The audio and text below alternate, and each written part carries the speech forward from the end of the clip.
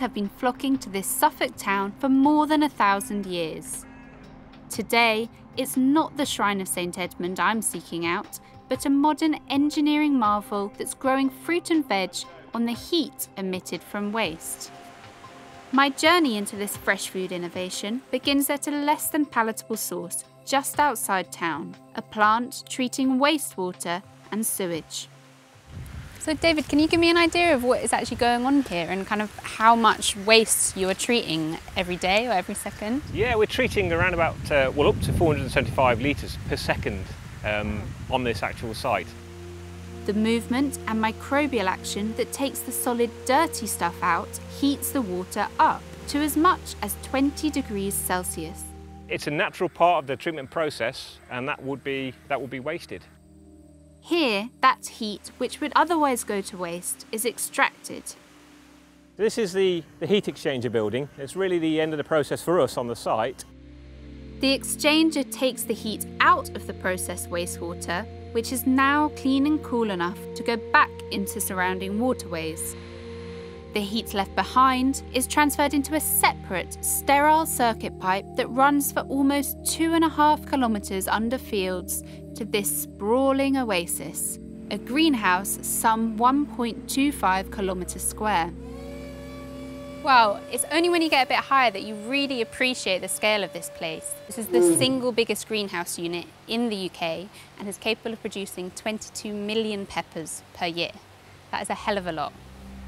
It's one of 2 greenhouses built to use heat emissions from adjacent sewage plants to grow peppers, cucumbers and tomatoes. This one just outside Bury in Suffolk, the other just over the county border in Norfolk. Behind each greenhouse is an array of pumps which pushes that heat into the structures all year round. As the developer's senior manager Ben Alexander explains, 93 to 95% of the heat needed to maintain growth comes from the wastewater plants. That reduces the overall carbon footprint by an estimated 75% compared to a standard heated greenhouse. We're taking heat from a heat pump rather than burning fossil fuels. And that heat we're able to put round the greenhouse in order to help us grow food and create the absolute perfect conditions for growing fruit and veg. The heating elements have been cleverly built into the rails that run along seemingly endless rows of vibrantly coloured peppers. Can I try it? You can try it now if you want to try. It's good. It's very sweet. I think it's very nice straight off the plant, which is another advantage for growing in England. Brian Hibbard is the long-standing managing director of Abbey View Produce, which has a 20-year lease to grow crops here. He says the peppers grown in this single greenhouse alone could replace around 5% of imports. We've been supplying supermarkets for many years, and this project is replacing what probably would have been Dutch produce coming into England, and at the beginning and end of the season some Spanish product. So it gives a healthier product, a lot less food moles, and it's the way I've always wanted to go. Just months into the first growing season, the 300,000 plants in this single greenhouse are bearing fruit. Earnings are also growing for the investor.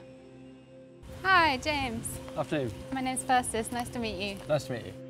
Greencoats Capital provided the £120 million needed to build the 2 greenhouses, earning rent, heating charges and a vital government bonus in return.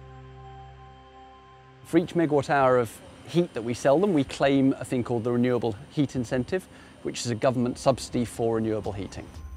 In this case, it provides more than half of the revenue returns, and Greencoat Capital says its greenhouses would not be viable without it. But that subsidy is due to close to new projects from March 2022, and similar incentives may well be needed for other innovative carbon-saving designs like these to take root and flourish.